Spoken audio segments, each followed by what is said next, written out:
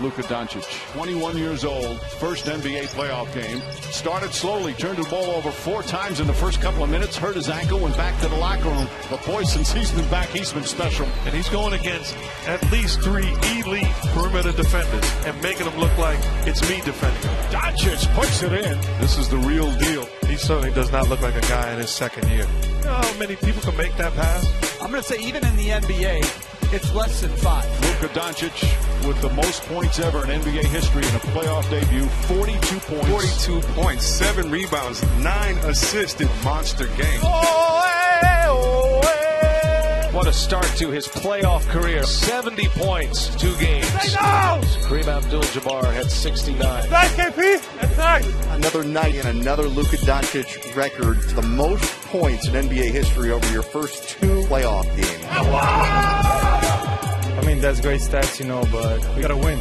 That's all I care about, Roll of the ankle right here, the left angle. Ouch. He limps all the way to the locker room. They send a wheelchair up there.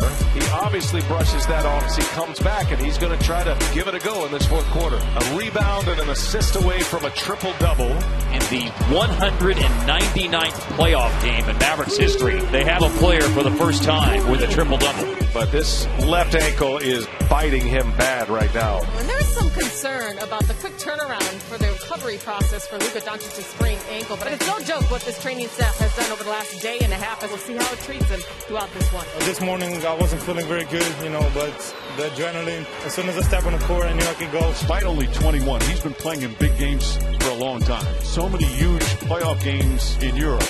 Up and in! Luka Doncic dazzling once again. Even with the sprained ankle, Luka Doncic already with a triple-double. What are your observations on how he's impacting this game so far? He's a bad boy. He's a tough dude. He's a gamer. That's obvious. Luka Mania alive and well here. We are witnessing the next great star in the NBA in his first playoff series. Spins on Jackson. Layup. It's good. 40-point triple-double. Doncic pulls up. Three-pointer. Bang! Bang! Doncic wins the game at the buzzer. This Doncic masterpiece is complete. When I see the whole team running towards me, I can't explain the emotions. That was one of the best feelings I ever had as a player. It's just something special, man. This team is something special. Luka Doncic lost his shoe. The big question, though, Kristaps Porzingis. Yeah, he's kind of had this mysterious knee injury, and now he's missed back-to-back games. You wish Porzingis was out there. And now you're going to be down 3-2 against this very talented Clipper team that looks like it's starting to find some footing. Luka Doncic and the Mavericks right now on the verge of elimination, and I think they've taken him out. You see the disappointment in Doncic. What a magnificent first playoff series. There have been some mighty memorable moments in this series. It is over 4-2. The Clippers win. How would you sum up the battle your team had against Luka in this series? He's a great player. I think his first playoffs, battled every minute he was out there on the floor, didn't back down, led his team every game, and he did a hell of a job out there.